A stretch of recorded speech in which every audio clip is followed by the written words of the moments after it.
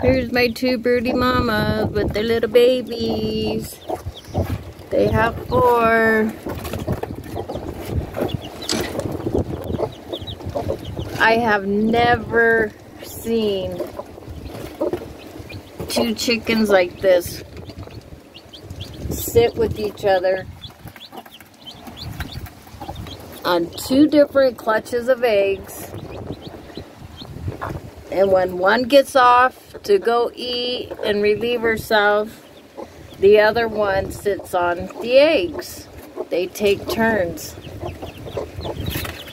That is so crazy. I'm not saying it never happened. I've just never experienced it. Here's my other broody mama with her babies. They're getting bigger. And this is my other broody mama babies. She had 5. But she got up to go do her thing.